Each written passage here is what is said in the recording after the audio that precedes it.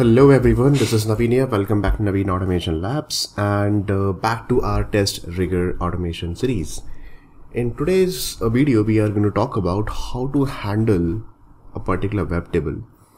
In Selenium, in other automation tool, we have seen that we have to handle these web tables. For example, let's see, I really want to click on a specific row. Let's see, for example, row number 102 and the column is actions and I have to click on it. So we have to write complex XPath or for loops that we have to write one column by column, row by row or something like this, right? Same thing here. Let's say I really want to enter some value over here as well. Or let's see, some web tables are having some specific checkbox that we have to, let's see, click on Ashton Cox and then we have to click on this particular checkbox which is left hand side of Ashton Cox. So in Selenium we have to use one or two for loops we have to write, or maybe the XPath siblings concept we can write it over here. But in testRigor you don't need to worry about all these things. No need to write about complex XPath, nothing. You just write a simple plain English sentence that click on checkbox which is available left of Ashton Cox or something, and that's it. Only one single statement, it will work fine. Syntax is super simple plain English you can write, and the tool is very smart enough to identify that what exactly you want, and then it will exactly click on the specific element and that particular table.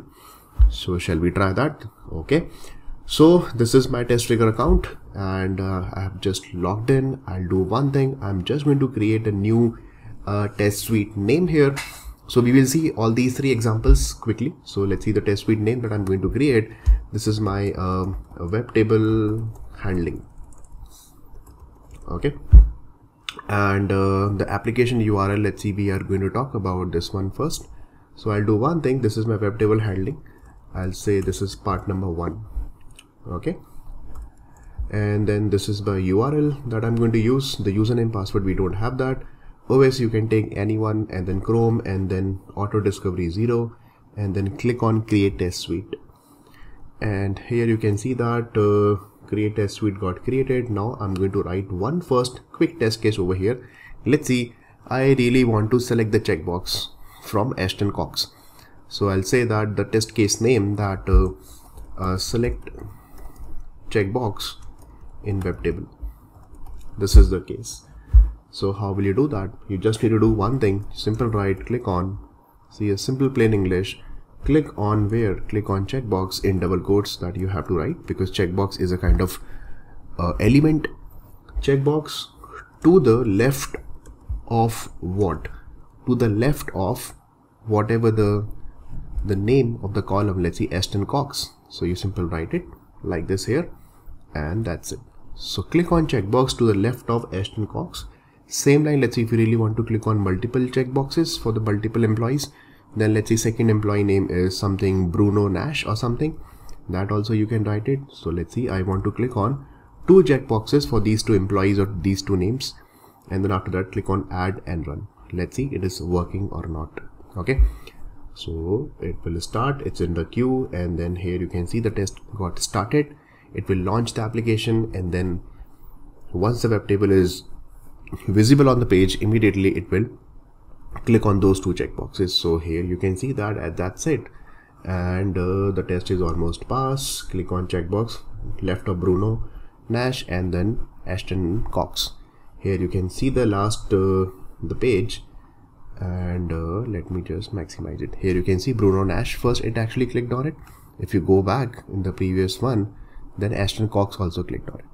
So in this particular web table, at a time you can select only one checkbox, either Ashton Cox, after that you select Bruno, then it will be like this. So this is absolutely working fine, and here you can see the test is actually got passed. If you close it, and test is absolutely working fine. No need to write any complex logic, nothing, simple one line statement, and that's it. Perfect. So this is absolutely working fine now. Now let's take one more example. For example, let's see you refresh this application, and there are multiple rows that you want to select. For example, row number 1 or row number 2, like this. You have to select multiple rows, you can select that. So you just need to do what? You just need to click on the employee name and the specific row will be selected. So in that case, like again, it's very simple. You just simply write click on Ashton Cox and click on Bruno Nash once again, and then it will be selected like that. So in that case, I'll do one thing. I just again go back and then let me create another test suite. Okay, So this is the WebTable part 1 that we have created. Now I'm going to create, for example, this is my WebTable part number 2, and the application URL I'm going to use this one, and URL is this. Again, I'm writing Windows, Chrome browser, create test suite, and again click on add custom test case, and then I'm saying that select, I'm saying multiple rows in WebTable. This is a test case number 1. Let's see, I say part number 2. Okay, and what we just need to do, we just need to simply say, okay, click on Ashton Cox, that's it, and it will select the specific row over here. See, I'm simply click on it, it will select that. So I just need to do what? I'll right click on, or you can say, yeah, click on Ashton Cox, and the same line you can write multiple times if you really want to select multiple lines over here. For example, let's see, click on this, click on this. So let's see, 4 rows I want to select. So I'll say, okay, fine, one is something, let's see, Bradley Gear. So I'll write that, okay, fine. The second guy is this one. Third guy, I'm saying Bruno Nash.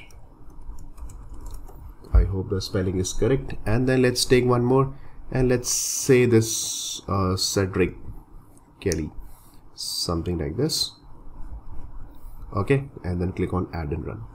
Let's see, it is really selecting all the 4 rows or not. So here you can see the test got started, it's in the queue, and let's wait for a few seconds. It takes few seconds to launch the browser, and after that it will enter the URL, and then let's see, it's clicking on Ashton Cox. So one by one it should select. So in the last screenshot it should give you the 4 highlighted rows, you can see that. So we will start from the beginning. So we will start from here, and then you can see first selected Ashton Cox, then it's saying that, okay, selecting this second guy. Okay, so this is also fine. Let's go to this one.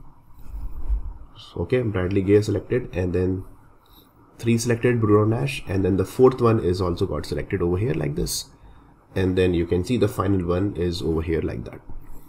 Perfect. So this is also working fine with the WebTable. It's super simple. You don't need to write any complex thing here. Perfect. So this is also fine. Now let's take one more. Let's take better example that I really want to go to this particular page. This is a sample WebTable created by testRigor only for the practice. What you can do is that I want 2 things. First thing is that in the row number 102, where the ID is, let's see, for example, SPK2, and I want to click on under this particular action, I want to click on this, although nothing is happening over here, it's just clicking on it, that's it. And then the second example I want to cover that I want to enter something here as well, something like this. So how will you do that? Because in your WebTable sometimes you have a specific link and you have a specific text field also, and I want to enter over there. So how to do this? Okay, so let's take this example as well. So I'll do one thing. I again create another thing, that is my WebTable part number 3, and the application URL that I'm going to use this one, and this is the URL, again Windows machine, Chrome, and then 0 auto discovery test cases, and then after that click on add this, and then I'm going to talk about that. I'll say that the test case about is that click on element and enter a value in WebTable. Okay, something like this, that is we have, and this is your part number 3 we are going to talk about. I'll share all these things, guys. You can just go and then directly check it, all the scripts, you will be able to see that. Perfect. So this is the URL that we are going to launch. Then how to write it is, first of all, that very simple. There are 2 ways that you can use that. First of all, see this carefully. I'm going to write, see this, click on table like this. Okay, the syntax is like this, click on table, and which table, because how many tables are there? Only one table is visible. So I'll say, okay, fine, click on the first table. If there are 2 tables, you can write first table, second table. So testRigor is very smart enough, because right now we have only one table visible over here. So I'll say, okay, fine, click on the first table, and in the first table where exactly you want to click. So I'll say that, okay, at row containing what? At row containing let's see, I'll say at row containing SPK2, or you can say 102 also. So I'll say, okay, fine, row containing SPK2 and column. And what is the column name? The column name is, you can see, actions is the column name. So I'll say actions is the column name.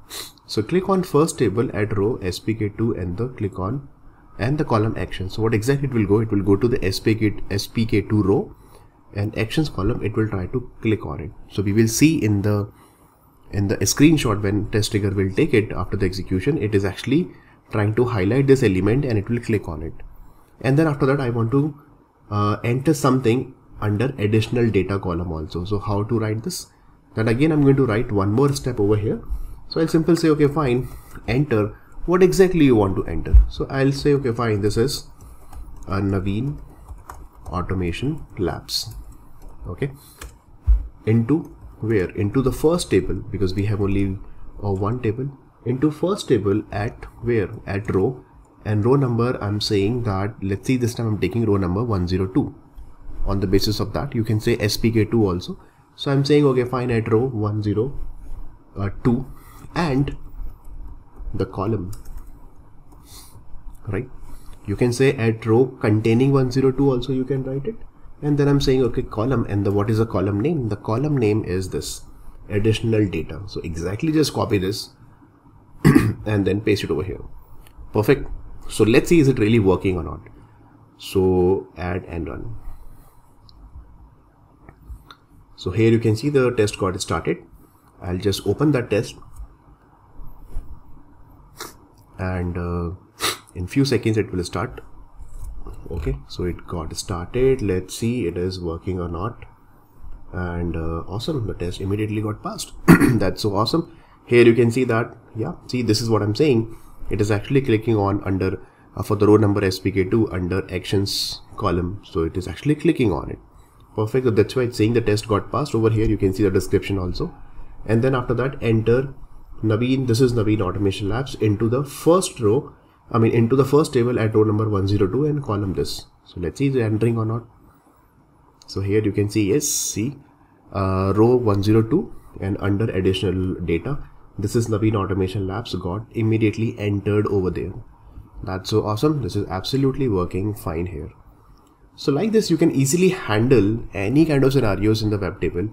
You can handle that, right? So I hope it's clear. These are three really good examples of WebTable: selecting the checkbox, entering the value, selecting the specific row and the column values, and then entering the specific row and column value also. We have selected that, and multiple rows also you can do that.